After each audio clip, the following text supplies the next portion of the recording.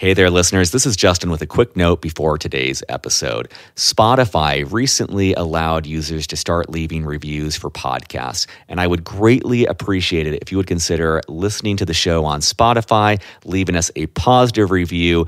I don't even think you have to write anything in. You just give a star rating and that's it. But if you're willing to do that, I would greatly appreciate it. Thanks and enjoy today's show. Welcome back to Beyond the Uniform. I'm Justin Nassiri, and my goal is to help members of the military community thrive in their post-service career and life. Today is episode number 437 with Matt Zarracina.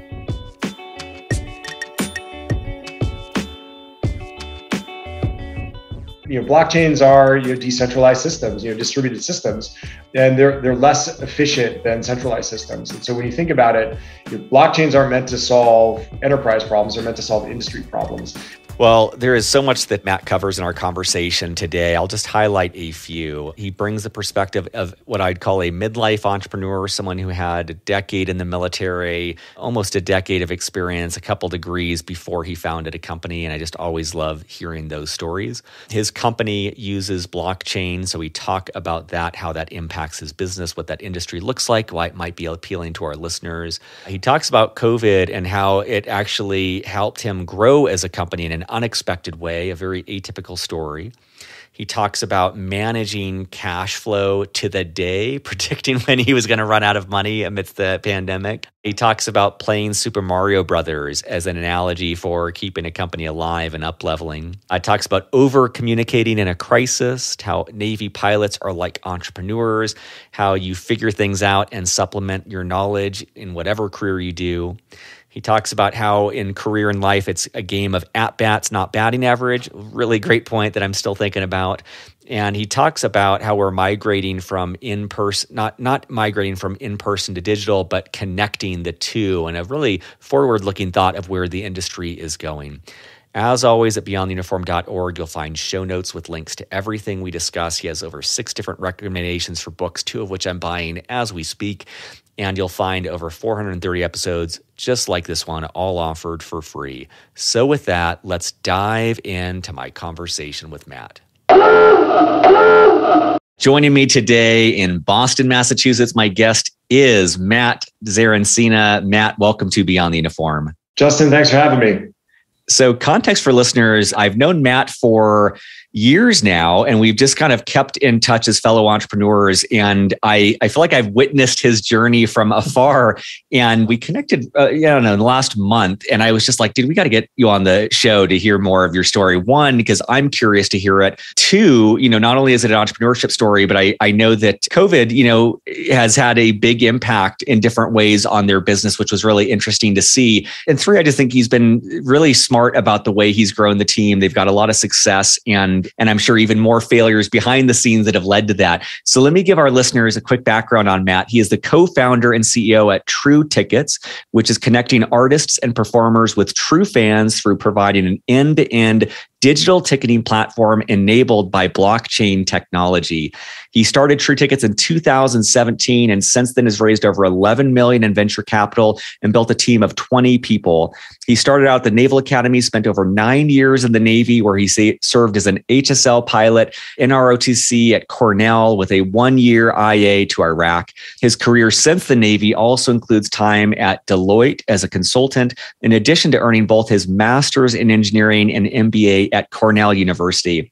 For the last 4 years, he has also been the head tutor of the Oxford Blockchain Strategy Program at Said Business School, which I'm probably mispronouncing, at the University of Oxford. So, Matt, I always like to make space, first of all. Anything to add or amend to that bio? I did spend about 2 years at a company called Thales. So I was a part of Thales is a French aerospace and defense company.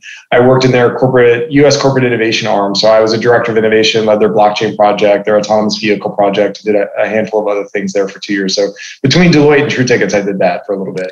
For listeners, I'm going to focus a little bit more. Sometimes we talk more about the journey, and if we have time, we'll kind of go back to the journey. But one journey question that I had was, what was your first exposure to blockchain? Like, I know that's a really hot topic. It's not understood by myself or most people. When were you exposed to that? I'd say officially, so when I started my corporate innovation job, I signed on a couple of months before I actually started. And my boss at the time said, hey, I think we're going to have you do lead our machine learning project. So I spent like 3 months brushing up on machine learning, and day one in the Boston office for Explore, I walked in, this is December of 2016. And I sat down and, I was all ready to talk machine learning. And my boss goes, actually, Matt, blockchain, go figure it out for Thales. And so fortunately for me, my last project at Deloitte, I was actually at MIT and I was around a lot of the blockchain experts at the time and the cryptocurrency experts. And so I literally just got back on the red line and went to MIT and started knocking on doors and said, hey, I need to figure out this technology a little bit. So I kind of jumped right in, and that was the segue.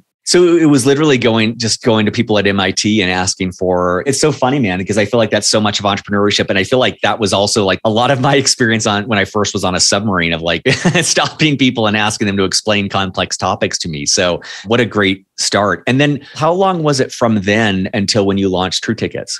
Yeah, I started at Thales in 2016, a bit of a journey. And so I actually remember being in MIT, it was January of 2017, it's the second month on the job.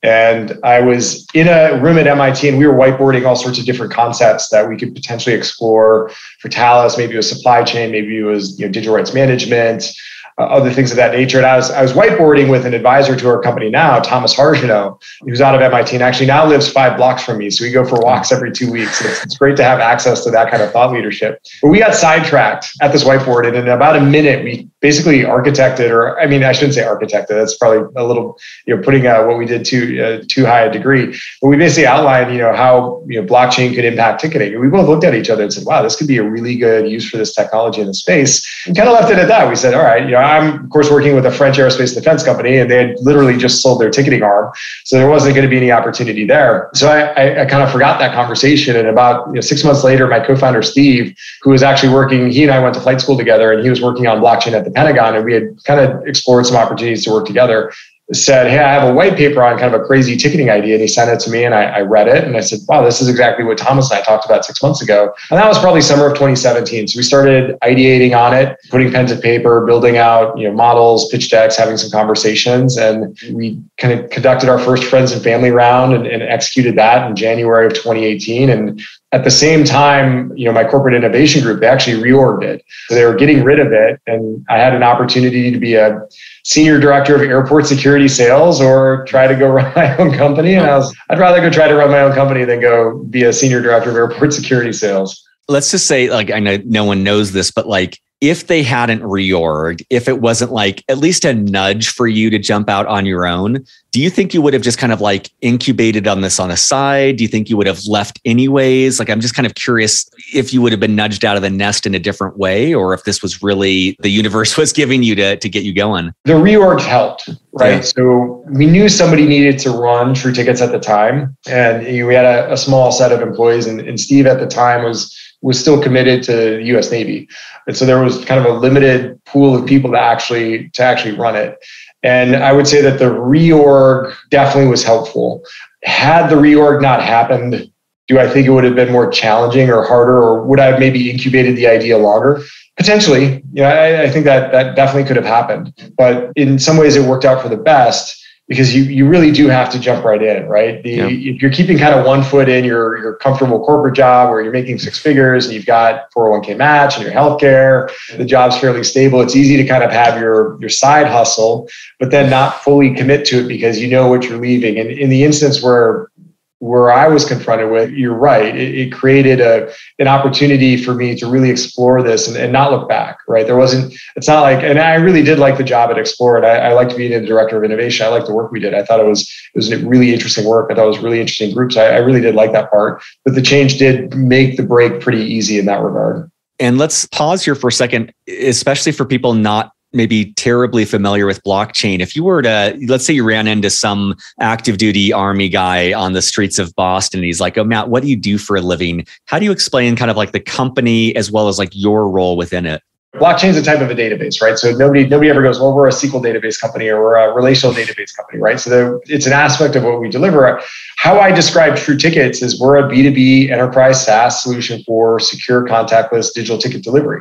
So think about, point of sale to point of scan. We're an enforcement mechanism for the ticket. And our solution, we're built to be ticketing system and ticketing marketplace agnostic. So our goal is to work with anyone, right? And while that's applicable to blockchain, blockchains are decentralized systems, distributed systems, and they're less efficient than centralized systems. And so when you think about it, blockchains aren't meant to solve enterprise problems, they're meant to solve industry problems. And so, that means that, that translates into our goal, which is we really aim to be trusted distribution provider for our partners. And we do that by coupling identity with accountability and ticketing. I was making a note. I hadn't heard that phrase before, actually, where you said blockchain solves industry problems, not enterprise problems. Did I capture that right? Yep. I mean, when I hear that as someone, in startups, when I hear that, I'm like, oh, that's industry disruptive. Like that's like much bigger. That's like inherently a big idea if you can pull it off, where it's like you're not just taking out a few companies, like you're shifting an entire industry. I appreciate that context. Let's talk about maybe, I don't know if you view it in these terms, but like the pre-COVID and then like mid-COVID and post-COVID. What was that first leg of the journey like as, you've jumped off with your co-founder who's also a military veteran, you're starting the company. Take us through like, what does that first year or so look like for you? Yeah. So the first year was 2018, right? And we actually set out, we built a B2C app, right? So consumer facing app. And we thought the best way to prove the efficacy and viability of what we're doing was build this consumer facing app. And that's going to help us prove out the concept. And look, we learned a ton in 2018. I'd say the biggest thing we learned was nobody wants another consumer-facing ticketing app. And to an extent, there was a serendipitous meeting with us, myself, and our very first enterprise client in Miami of 2018, in November of 2018. And I remember sitting down with her and she said, hey, I heard you're doing something in blockchain and ticketing. I said, yeah, we have this app. And she goes, we don't want your app.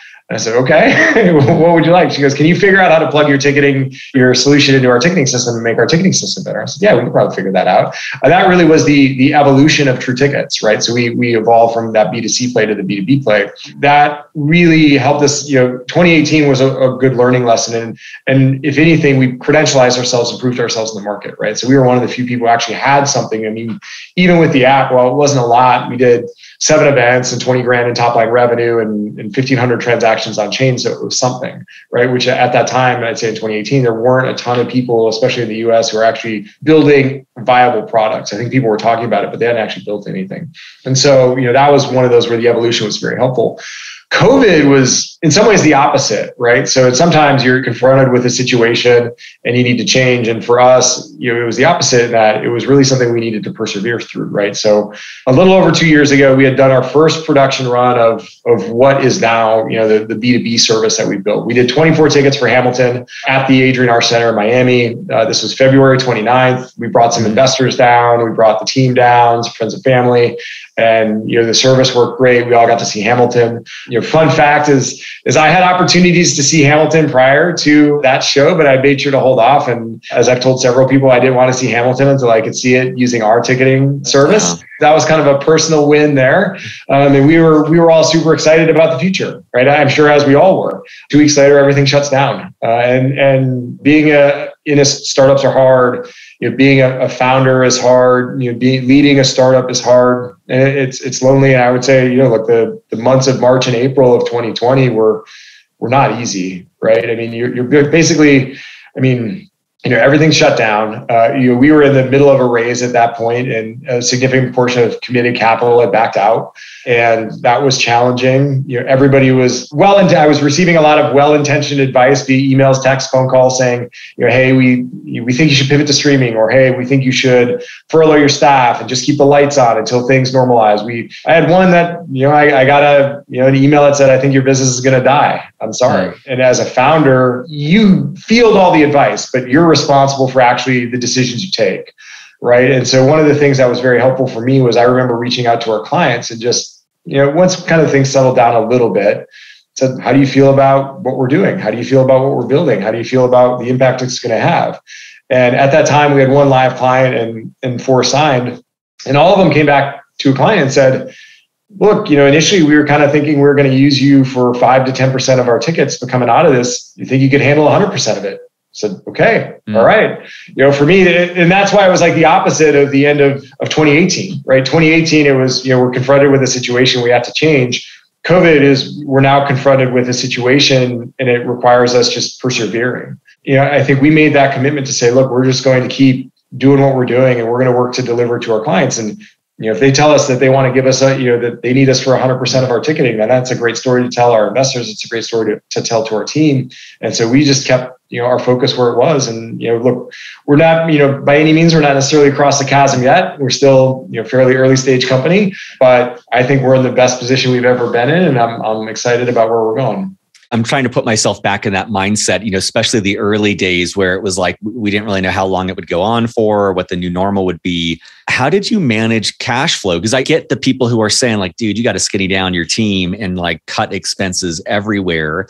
And then at the same time, I'm seeing where you're like, you're smart enough and wise enough to see like, oh, there's actually an even bigger opportunity on the other side. And we can't necessarily cut everything and then show up in the way that we want to. So how did you, and I'm also cognizant, it sounds like you were kind of like right at the midst of about to close a round. And usually, that comes at a time where you're like really ready for a fresh infusion of cash. So how did you think about how to manage expenses while also being poised to take advantage of this growth that could be a month or a year away? There's a couple of things you have to manage, right? So first and foremost, our CFO, Steve, did a phenomenal job with our finances and our modeling to the point where I knew the exact day we would run out of cash. Yeah. So I knew down to the day. And as funds started coming in, that pushed that out, right? The other thing too, that's super helpful with startups is, my team probably gets annoyed with this, but I always use the playing Super Mario Brothers analogy. Right? You're at a certain stage and you got 300 seconds or whatever the clock is to get from the start to the flagpole.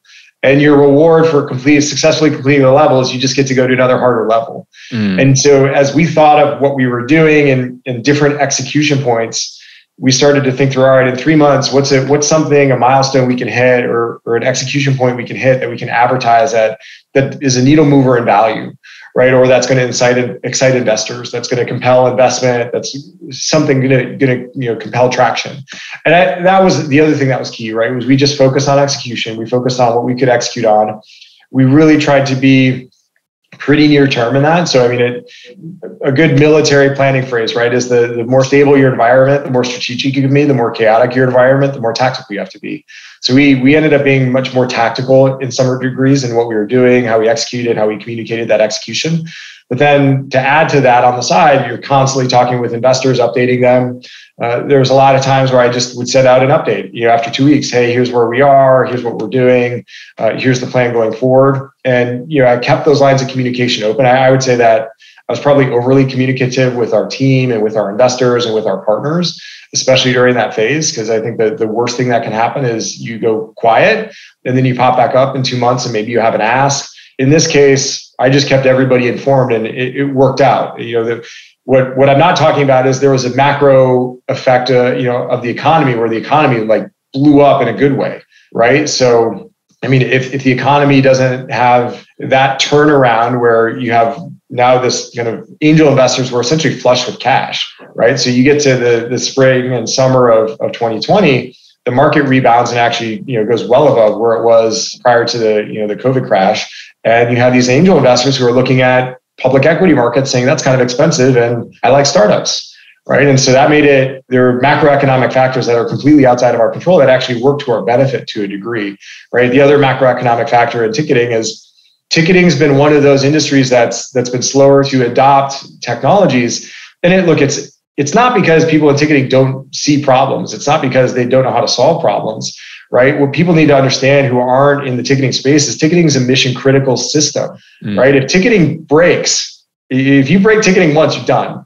So the Silicon Valley mantra of, move fast, break things or scale first and then figure it out literally doesn't work in ticketing. Because the minute you mess up someone's ticketing, you're done, right? And so it's very much a measure twice, cut once environment, right? And that was critical for us. And when you think about why ticketing was so slow to adopt digital, it's because the solution they had worked well enough. And what COVID did was created an atmosphere and an environment where venues and others issuing tickets could experiment a little bit more and experiment safely and make the moves that maybe they always wanted to move, but they had this kind of overarching umbrella of COVID that allowed them to kind of engage in probably decades of digital transformation in a period of months.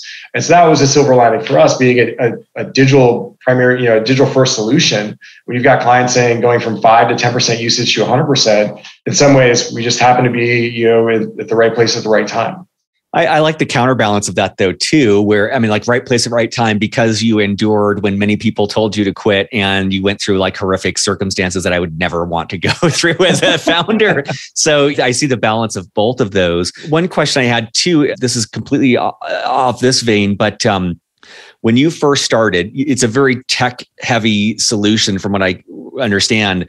How did you build out that tech team? Like, how did you build the actual infrastructure for the company? It started in some ways. We started with more, contract dev to begin with, and then one of our essentially our very first tangible hire, Andrew Pinkham, was our CTO. But I knew Andrew from when we worked at Talus. The second big hire was our head of business development, Ken. Ken was formerly at a blockchain startup that was the only one that was acquired by a ticketing company, Ticketmaster. Ticketmaster bought his startup in October of 2018. And one of our investors was connected with him, and he didn't want to go to Ticketmaster. And he thought therethere's a huge opportunity here still. In fact, a bigger one than the one I just left. And so those were our two big hires. And then from there, it was really just kind of figuring out what your needs are, right? And I'm kind of giving not a very clear answer, but it's not like we had necessarily a roadmap of, all right, we need these people to do these things. It was really just kind of saying, all right, what are the most immediate needs, and are those long-term needs? Are those short-term needs? And for the long-term needs, we started to grow people, or started to bring people into the company that we thought would be good fits. Now, what we've definitely done a better job of growing the team here in this past year is we've definitely reorganized into a more product-focused team. So we've gone from kind of a large kind of technical team or product team to essentially multiple product groups. And so we're much more focused on product. We've started to bring in product managers, technical leads to really lead product development. And we're starting to see the impact of that on our solution, not only in the quality of the solution, but how quickly we're able to develop solutions. So I'd say the early on, it was, we just had only X amount of cash, and we kind of had X amount of needs, and we tried to do the best to fit the cash we had with the needs we could fulfill. We're starting to be more strategic, and we're really building our team to be a team that can be scaled from 20 people to 200 people. And wow. So I'm really excited about that. What the changes we've made, and specifically focusing on product, specifically focusing on outcomes, right? So, never confuse effort with progress, right? Never confuse output with outcomes. So obviously, especially as a startup, if you're going to be successful, you have to find that one scalable thing that you can execute on, right? It's so easy to get distracted or want to focus on other things, but core to your success is finding that one kind of major pain point that you can solve better than anybody else, and getting that out to market. And that then unlocks doors, right? Those are like keys. They unlock doors for other future opportunities that you can explore when the time's right. When you were first starting, it sounded like this company in Florida kind of pulled you into this direction of shifting from a consumer app to more of what you're doing now. As you have like these product groups, as you have, I'm guessing, a much more feature-rich product, what's your sense on like how much of that is customers pulling you in it and like kind of dictating your roadmap or kind of guiding you on that, versus your team, seeing the matrix and seeing where things need to go? And I know it's not like a clear distinction between those two, but I'm just kind of curious if that balance has shifted over time where you own it more, or if it's still just listening to clients, what they're needing. It's a mix of both, right? Obviously, look, you don't have products dictated to you. Yeah. I think there's I'll kind of butcher paraphrasing Henry Ford, but if you ask customers what they wanted, they wouldn't have said a car, they would have said a mechanical horse. Yeah. Right. So one of the things when it comes to focusing on outcomes is really just understanding the pain point. So a lot of times when we start talking with current clients or prospective clients, it's tell us all the nightmares that you deal with in ticketing today. Just tell us the problems, tell us the pain points, tell us the things that just make your job awful. Mm-hmm. And then what we try to do is understand, what are the capabilities of our service and what we're building, and what are the outcomes from those pain points that they can affect or they want to affect, right? So what do they want to drive? And then once we understand their pain points, the outcomes they want to affect, and the capabilities of our service, you start to align and say, okay, do we enable that today? Can we enable that tomorrow? And a lot of it's just exploration and discovery, right? So I think you have to have a team that isn't focused on walking in with the solution already pre-baked, right? It was very hard, as an engineer, right? I'm an engineer by trade, and you've got a engineering background coming from Navy.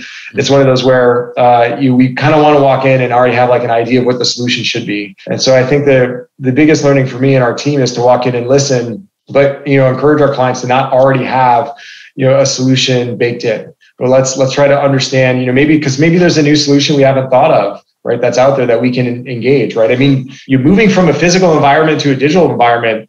That's a lot of change, right? And that's actually a lot of opportunity. And so I think sometimes people get caught up into, well, here's what we did with a physical ticket. We should just replicate that in the digital world. I think you're missing out on a massive potential opportunity for engagement and efficiencies and all sorts of other things that you can enable by kind of already walking in with the solution predisposition. So I would say that we collaborate with our clients. We're very product and outcome focused, but I would say that we try not to kind of walk in with a preconceived notion of what the answer is. We try to be very open to new potential answers and ways of doing things. And again, COVID has been very helpful with our clients. They're much more open to looking at their ways of working and questioning why do they do the things they do. And I think having that open mind is so critical to being successful long term. One thing that's fascinating about your story, and I might be misinterpreting it from an outside perspective, but I see in you someone who has, let's call it nearly a decade of experience in the Navy or the military. You have over half a decade in consulting with Deloitte. You have 2 master's degrees. And so the story that I'm telling myself is like, wow, you had a tremendous amount of experience before you started your own company versus a little bit more social media centric 21-year-old who does it, right? And I think that's really interesting. And then I also think of like, wow, you had 15 years in very large organizations, and then you're literally building something from the ground up. And I'm just kind of curious your thoughts on ways in which that depth of experience helped you, and also what allowed you to switch from really large structured environments to guerrilla warfare, creating the rules as you go. Yeah. So interesting question. And there's a book I read recently called Super Founders. And one of the questions in the book, it's more of a myth, right? One of the myths is, do you have to be, a 20-something, Stanford dropout, right? To be a successful founder. And his data shows most successful companies are started by people in their 40s. Right. So I think there's this myth out there that, to build as much as I hate the phrase unicorn, right? You have to be this, 20-something wunderkind, super uber intelligent person that sees something no one else sees. And look, there definitely are stories out there like that. Right. But, I wouldn't say that the data necessarily supports that. From the experience standpoint, yeah, I mean, obviously, look, the U.S. Navy is hundreds of thousands of people. Deloitte's hundreds of thousands of people. Thales employs tens of thousands, probably hundreds of thousands of people. That said, the individual experiences are very different, right? As a pilot, in some ways, you kind of are a bit, at least the Navy pilot, kind of are an entrepreneur. The minute I took off the deck, that was my aircraft. The admiral of the air wing could tell me to do something, and I could say no. Right? Because if I did something wrong, I'm the pilot in command. I'm the one who has to sit in front of the board. Right? So in that instance, being a pilot was kind of nice because you could run your own mission. Right? You had a lot of flexibility in how you conducted yourself. At Deloitte, again, Deloitte was a big organization, but I was consulting on teams of 5, teams of 10. And you're walking in and you're being presented with a problem and you have to solve a problem. Sometimes you solve a problem in 2 weeks. Sometimes you solve a problem in 2 months. Sometimes you're solving it in 10 months. And so while it's a big organization, I would say that, consulting was super helpful for me because it just gave me a lot of exposure. And I do like to joke that consulting is a halfway home for, the professionally undecided. You don't know what you want to do. So you go into consulting and you're like, I want to get paid well, but I don't want to pigeonhole myself into one specific thing. And I had done some innovation work at Deloitte and I liked it. And the job at Thales seemed super interesting. And so, just like consulting is a halfway home for the professionally undecided, corporate innovation is a halfway home for startup wannabes. You want to wear jeans and a polo to work, and you want to talk with cool startups. You want to say, well, I'm not a part of this big corporate machine. I'm doing this like leading edge stuff. And part of my progression, that was by intent. Right. So I went into corporate innovation with the thought like, look, maybe I'll discover something that I want to build or discover an opportunity that I want to get after. If you would have told me it would have been in ticketing and with blockchain, I probably wouldn't have said that in December of 2016. But, I was always open to what the opportunity was going to be. So I would say that, my experience to this date kind of prepared me for the moment I'm in, or I'd like to believe it did. But everybody else has their journey, right? I'm sure there's 19-year-olds, 21-year-olds who are starting their own companies, and that's all they want to do. And there's nothing wrong with it. Everybody else has their journey, and mine has worked for me. Hopefully my journey maybe for older professionals, more mature professionals who are in their 30s or 40s or even 50s or potentially even 60s. If they're watching this and thinking like, it's beyond me, I wouldn't say that at all. I think, if you've got an opportunity and you've got a passion and you think you can have an impact and you can build something, then, if the time's right for you, the time's right for you. What about, you mentioned the book Super Founder, and I'm curious, like your take of, not to overly simplify, but let's say that there's like a pie chart here of how you're growing as an entrepreneur, as a leader, and as a business owner. Some component of that is the experience you brought that you just mentioned, like what you bring into this. But some component of it is you're learning on the job right now just by doing and getting so many reps on a daily basis. But the part I get really curious about is like, what is the percentage where you're learning right now from peers or books or programs?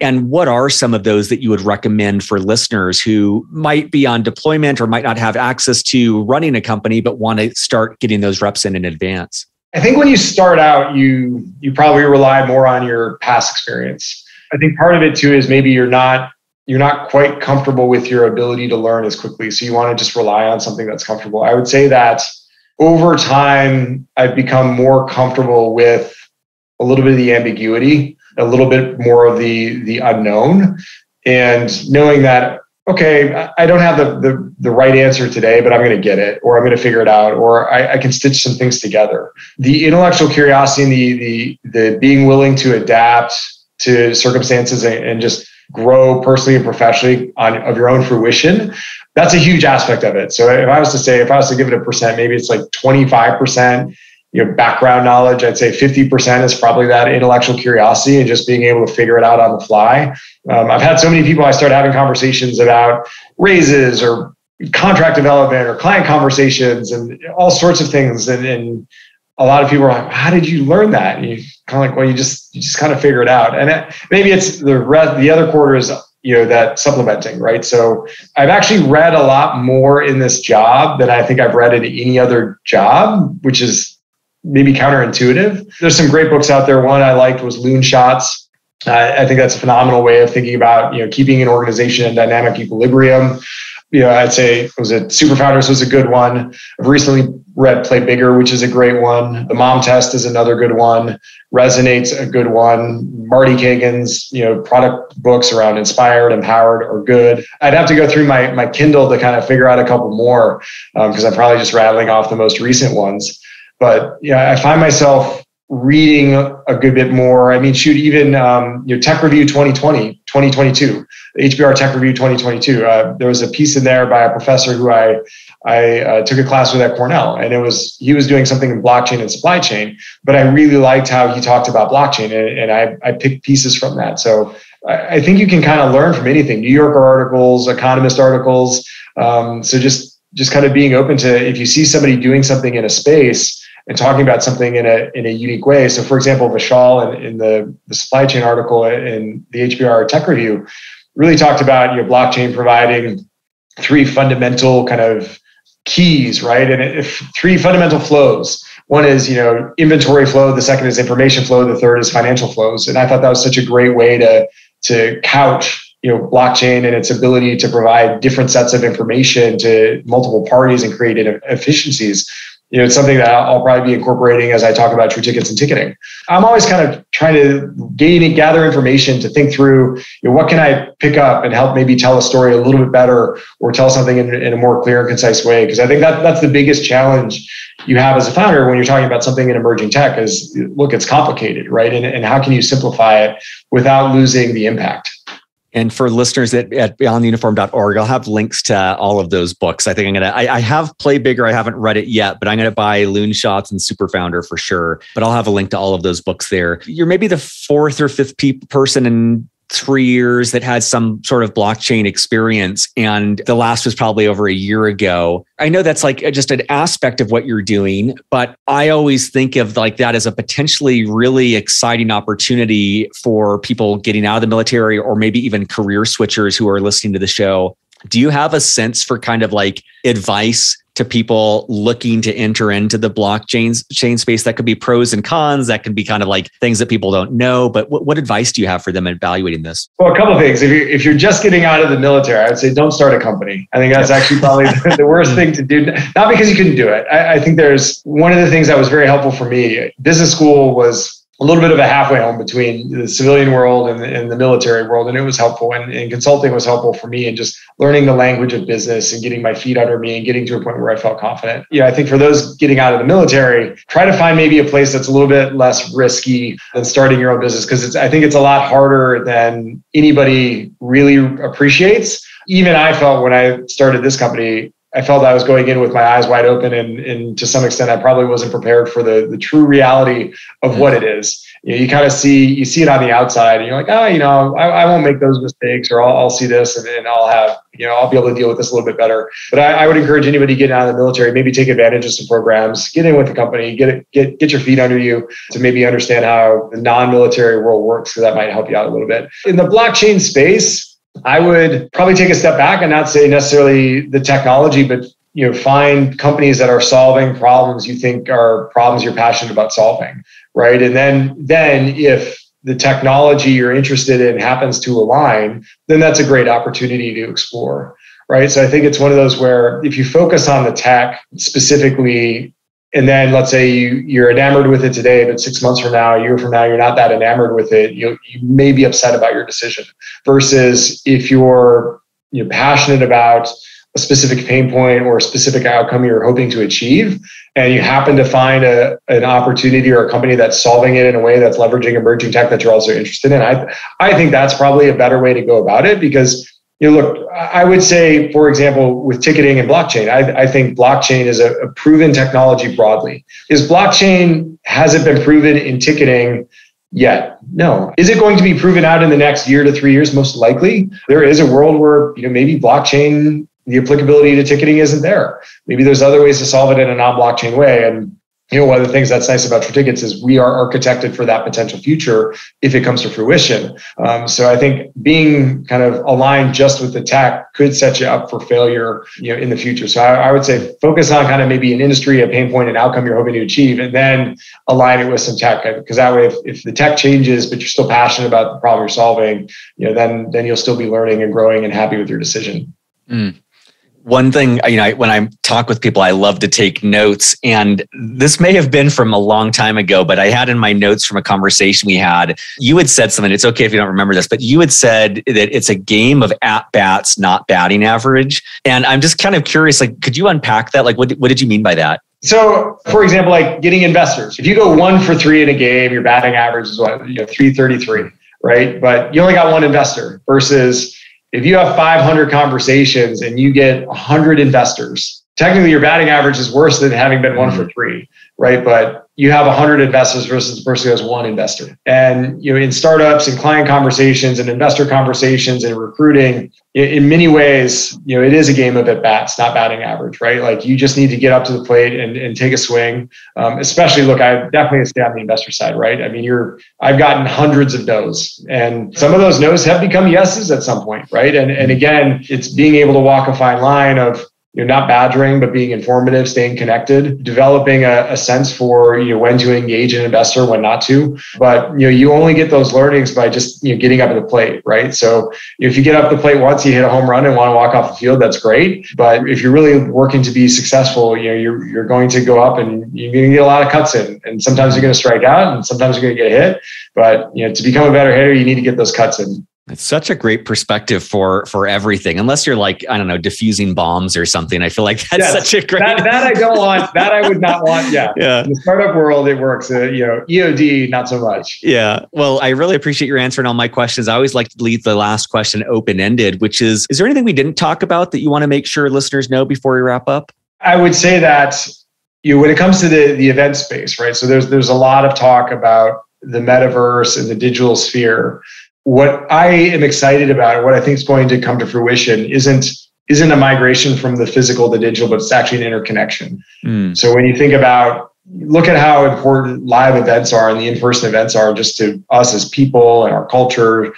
And it's the connection of the two, right? So it's going to a performance at Boston Symphony, it's going to a game at Fenway Park, and then it's somehow being transported into a digital world where there's some element of digital scarcity, digital uniqueness, but it's an engagement then that compels us to come back, to want us to come back to the physical world. And I think, when we think about where technology is going and what it enables, I don't see it as a migration from the physical to the digital. I think the truly profound solutions are going to be these solutions that integrate the two, right? And that enable the two, right? So create these gateways from the actual verse to the metaverse and back. And I think that's going to start to transpire and gain traction here in the next 5 to 10 years. And I'm excited for what that ends up being, because I think there's so much potential to connect the two. And right now they're viewed as maybe as a little bit at odds, right? Like they're competing against one another versus I think there's going to be a world of cool opportunities and experiences that are opened up when those worlds are bridged. That's great. That's great. Well, Matt, I know we only got a fraction of your story, but it's so riveting to hear. And I love your mindset on this. And I love the perspective that you're bringing this. So and I'm sure our listeners are looking forward to seeing your continued success on this. But thank you for taking time from a very full schedule to share your journey with us today. No, happy to do it, Justin. Always good to chat. Surface.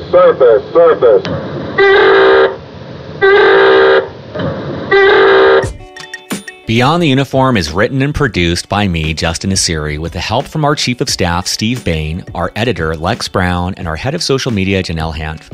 We are an all-volunteer organization and would greatly appreciate your help in any of the following ways. First of all, spread the word. Beyond the Uniform has over 380 podcast episodes and 15 on-demand webinars, all offered for free. Help us spread the word on social media, at military bases, or whatever gets this resource in front of the men and women who need it. Positive reviews on iTunes go a long way towards this as well. Second of all, sponsorship. Beyond the Uniform relies on sponsorship to keep us going. There is so much more we'd like to do, but just don't have nearly the resources to do it. If you know of a company that would advertise in any way with Beyond the Uniform, please send them our way. Third of all, donations. If you're in a financial position to donate, you can find more information on the support section of our website. At our website, beyondtheuniform.org, you'll find over 380 episodes categorized by industry, functional role, and more. You'll also find both free and for-purchase resources that take a deeper dive on topics related to career growth. Thank you for your support as we aim to help members of the military and their families thrive in their post-military career and life.